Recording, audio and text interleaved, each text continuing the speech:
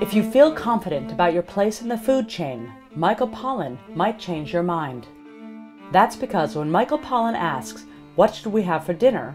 readers may be surprised by the political, economic, psychological, and moral implications of their answer.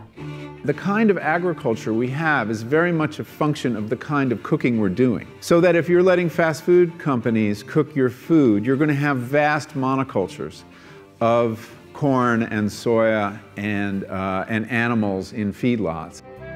For the past 25 years, Michael has been writing from a unique vantage point, exploring the places where nature and culture intersect, on our plates, in our farms or gardens, and in the built environment.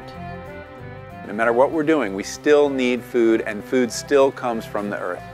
And to ignore that connection and lose track of it, I think is a tragedy. So it begins with supporting farmers who are doing good work. He's the author of 5 New York Times bestsellers and made Time Magazine's list of the world's 100 most influential people and Newsweek's top 10 new thought leaders.